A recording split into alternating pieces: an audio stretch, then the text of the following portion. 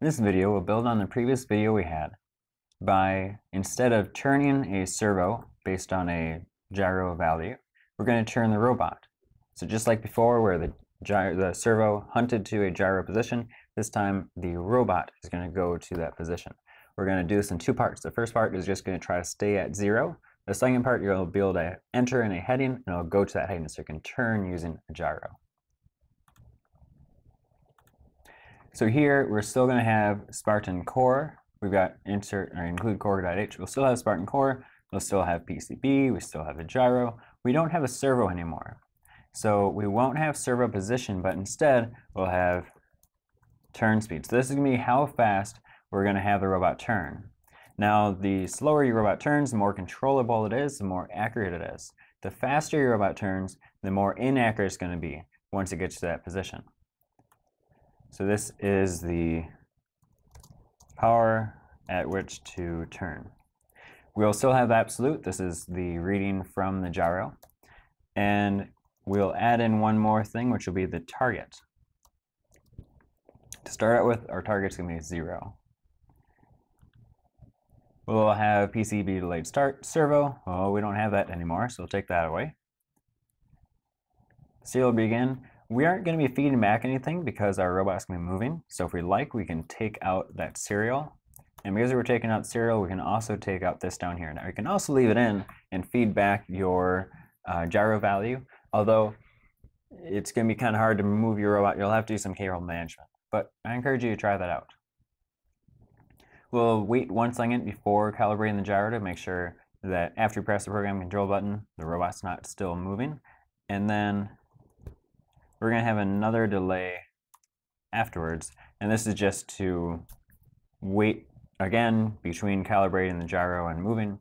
It works fine without it, but just to step through all the processes. Inside the void loop, we still are going to update the absolute variable with the getAbsolute function.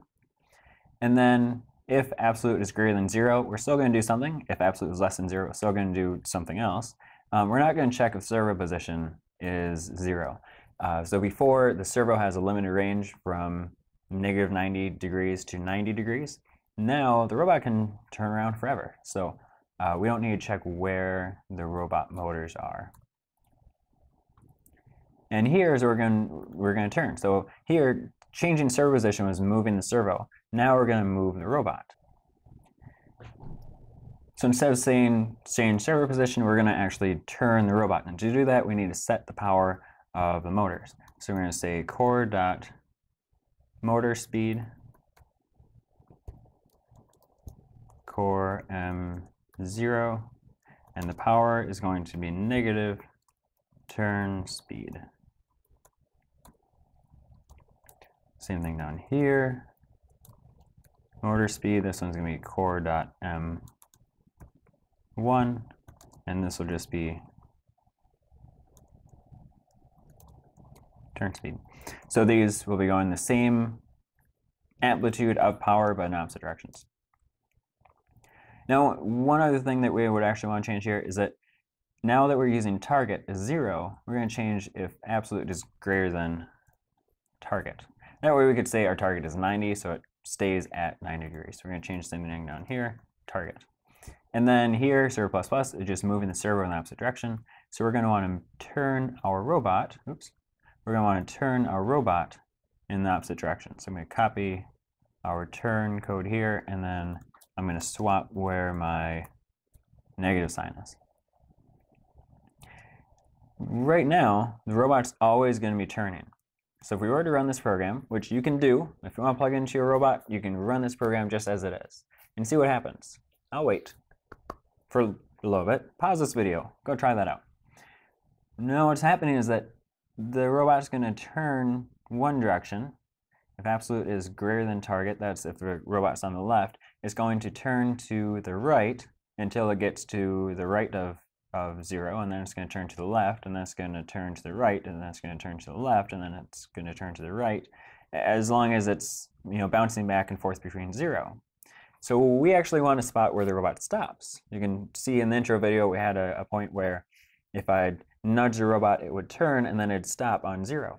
So instead of just turning, we only want to do this while the value is not 0.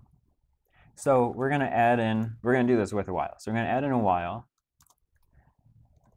the absolute value of absolute minus target is greater than 0, we want to turn. And the direction we turn is based off of if absolute is greater than target or if absolute is less than target. I'm going to format my code here so it looks nice. And then when it is within, when it does equal 0, then we'll want to stop. So down here, we're just going to, instead of turn speed, we just want it to be 0. This number here is the acceptable distance from 0.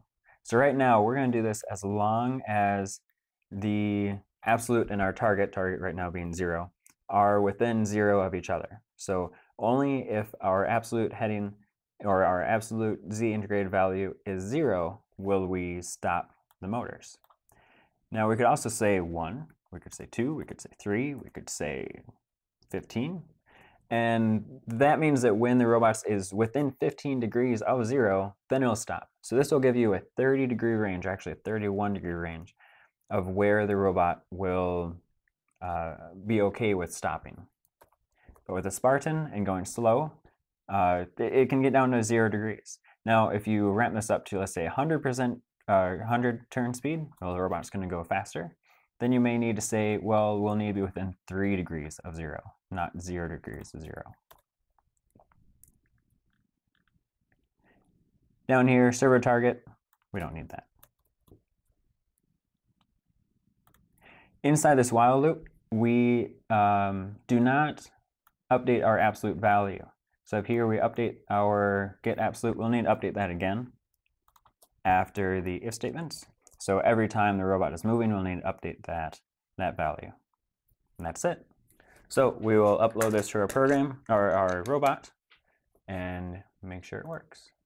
Something's wrong here. I've got, well, absolute minus target is greater than 0. Target was not defined. Ooh. Ha ha ha ha. T-A-R-G-E-T. I misspelled target there. We'll try this again.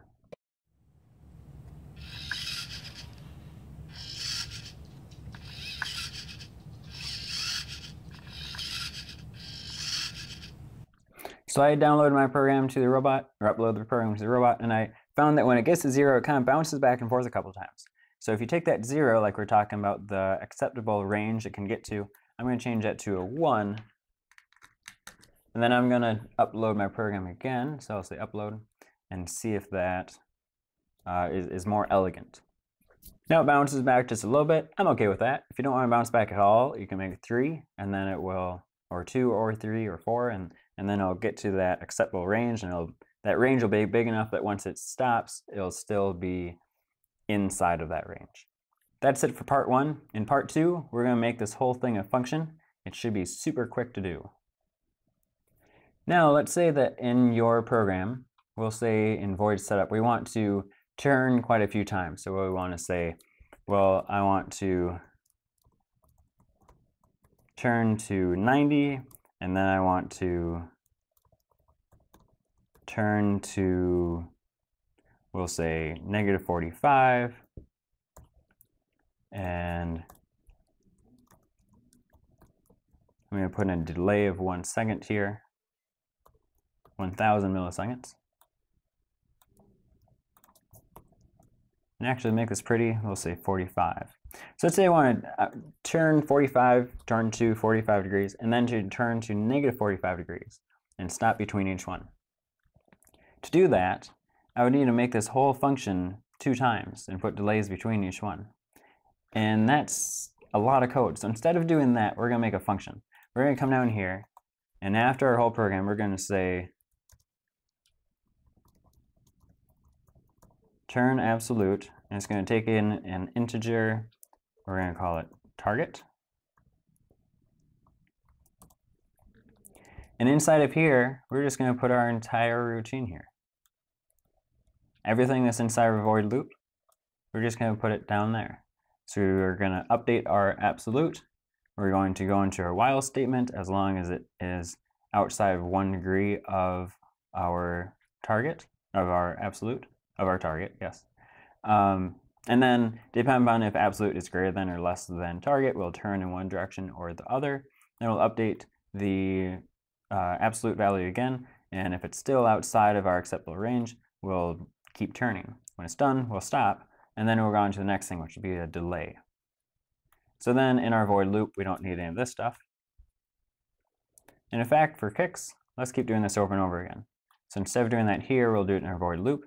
So then we'll repeat those 2 turns over and over. I'm going to auto format my code so it looks nice, and then upload my program. That is as simple as making this function is.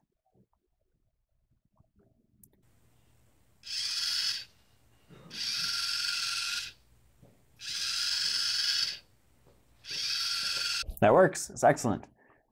Now there's one thing that we didn't do, which can make our robot stop sooner. While using the motors, we can set our motors to brake or float or coast. And if we set them to brake, once we tell the motors to go to 0% power, then the motor is going to stop sooner. So we'll do this up after delayed start. We'll enter that in here.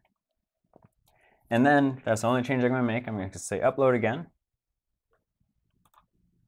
And once the robot tries to stop, it should stop closer to where we actually want the target to stop. So it should stop closer to 45 degrees and negative 45 degrees.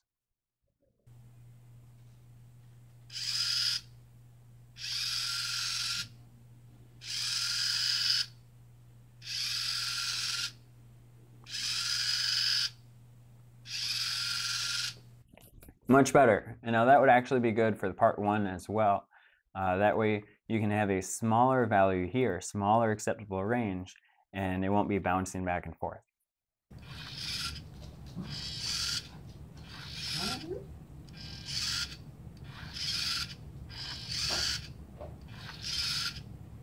That's it. In the next video, we'll be making a program that has the robot go straight and uses that gyro to ensure it goes in a straight line instead of curving off to one direction or the other.